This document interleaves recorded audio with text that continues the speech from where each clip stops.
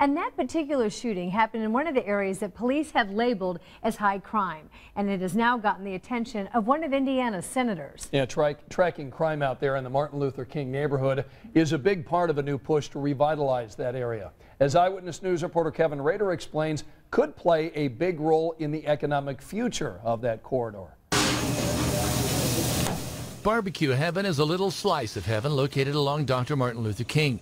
It's been operated by the same family at the same location since it opened in 1952. Ronald Jones started working with the family business at 13. He knows what this neighborhood needs.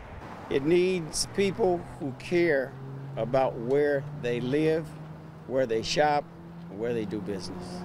How do you make people feel safe in their homes again? Right. And that is... eliminate blight. Yep, that's part of it. Work close with IMPD. And United States Senator Joe Donnelly walked the same neighborhood Monday. He helped secure a $155,000 grant for the Northwest Corridor along Dr. Martin Luther King. When the 888 was open, you had, that was the only place that was open. Now even the 888 is gone. But because of the grant, the neighborhood can help devise a new plan for an economic comeback. But we have a plan to possibly redevelop this whole corridor with a grocery store, multi-unit housing, and some retail as well. in a lot of grocery stores now, you can put a bank right inside. We were walking down the street looking and going, how do we bring our supermarket back? How do we bring our banking and financial services back? How do we make it so that all of the kind of things that we take for granted in so many other areas are right here, and that this community can grow and expand?